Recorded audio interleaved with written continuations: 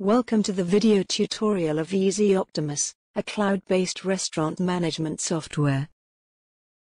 In this video, we will talk about delivery service and we'll see how it can be managed with eZee Optimus. The delivery service is a blessing for the guests as it is relaxing to order food by calling the restaurant.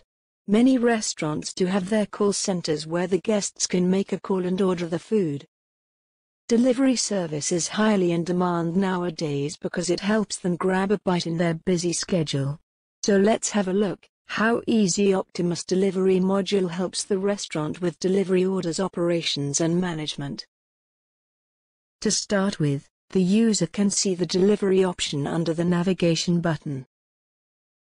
By clicking on the delivery option, the user will see the options to enter the mobile number of the guest.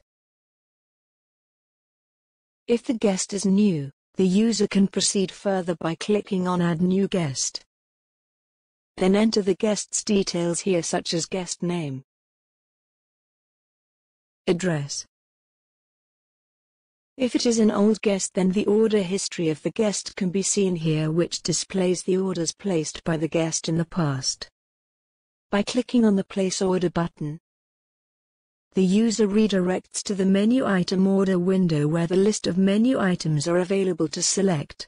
The user can select the menu item of the guest's choice and proceed. A couple of more options are available here in case the user requires to change the quantity, add preparation remark.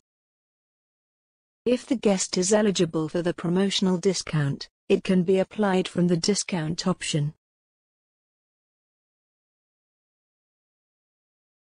Once the menu item is selected, the user needs to make a decision whether the order should be settled before delivery, or should be settled after delivery. Generally, the payment is received after delivering the order. By clicking on the Save button, the delivery order taking process gets completed. Further, the user needs to assign the order to the driver for the delivery, and that can be done from here. This option is available under the Delivery Manager section. Select the order, tap on Assign Driver button, then select the driver who will deliver the order. The order status will change to Dispatched on assigning the driver. To settle a bill, select the order, and then select the Settle option. The settlement window will open where it will show the total due amount. Select the settlement mode. Click here to settle the bill. Click on Complete, and the software will consider the selected orders are delivered successfully. In the order summary, the user can see all the orders placed throughout the day.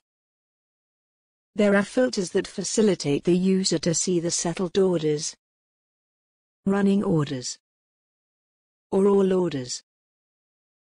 Additionally, there is order type-wise bifurcation available. If the user wishes to see the orders of any specific order type, it can be achieved from here.